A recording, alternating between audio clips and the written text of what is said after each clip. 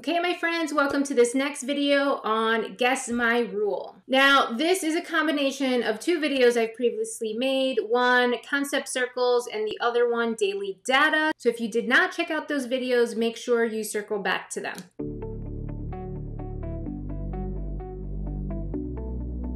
Okay, so for this activity, which could be a numeracy routine as well, it is exactly what it sounds like. You're having students guess what the rule is. So you provide students with a prompt, right? And here we're using a single loop Venn. So you provide students with a prompt. They have to analyze what they see, and then you ask them, all right, what's the rule for these sets of numbers or what you see here? So in this video, what I'm going to have you do is I always say this, and I don't know if you guys actually pause, but I want you to pause the video every time I give you a new prompt because I want you to try it out. This is going to give you the experience that the students are going to be feeling, and it also helps you when you're planning your Guess My Rule routine. So there's a couple different ways that you can do this routine. So you can present it to kids and have them just try to work through it and figure out what the rule is.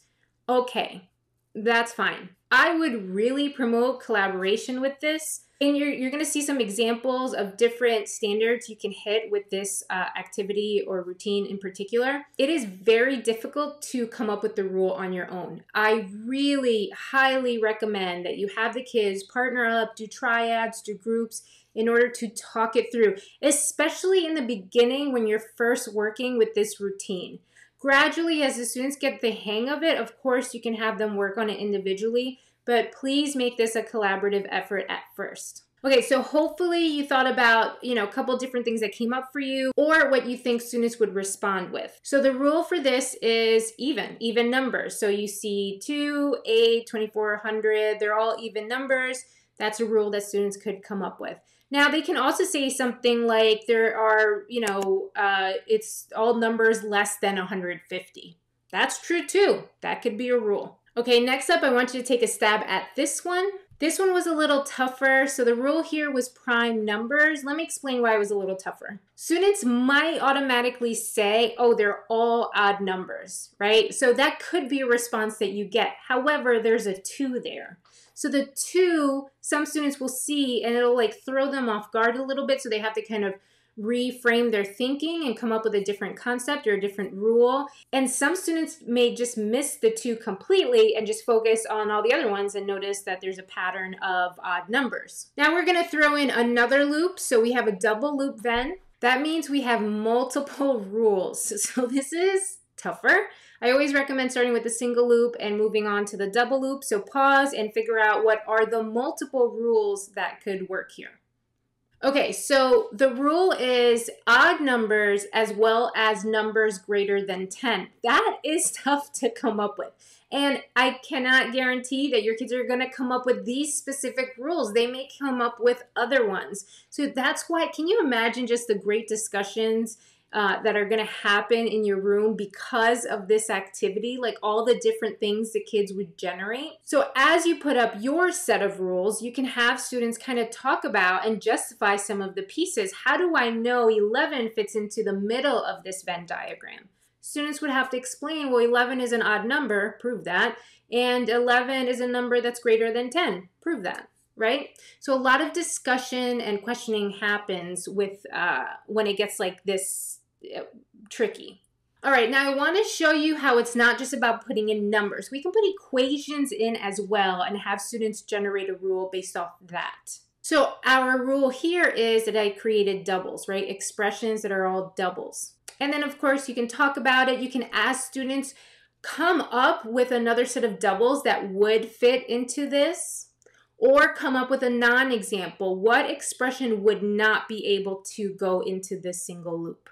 Now, with this same prompt, you could even have students come up with the fact that all of the examples here are an even number plus an even number. They may not even say doubles. They may just notice that all of them are even numbers being added together.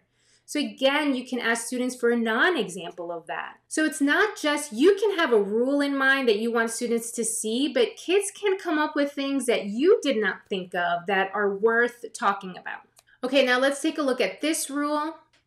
All right, so in this one, we're dealing with place value. So it's not just numbers, it's place value. So with this, all of the numbers I've shown you have 5 in the tens place. So I just wanted to show you how you can like vary the standards that you're hitting. You did some expressions, now you're dealing with some place value, and then we can also hit some geometry. So what would the rule for this be? So the rule here would be that these are all quadrilaterals, right? Again, as students, what other quadrilateral could fit in here? What would make sense? Or you can have, you can simply ask, well, would a circle make sense to go in with the rest of these shapes? Why not? Now, these are not just isolated to primary grades, this routine. Guess My Rule could be used for upper elementary as well. Here's an example using decimals. So the rule here is that all the numbers are less than 1 5/10 or 1 1/2. As you can see, this is some real critical thinking that the kids have to do. It is not straightforward. Also for upper elementary, you can have them work with fractions. So this one in particular, they're all unit fractions. And you can ask them, all right, well, what about 3/4? Would 3/4 be able to be put in this loop? Why or why not? All right, well, I'm hoping that you got to see the gist of how this activity works and a couple of different ways that you can utilize it in your room based off standards. I cannot wait to see all the amazing stuff you come up with Guess My Rule.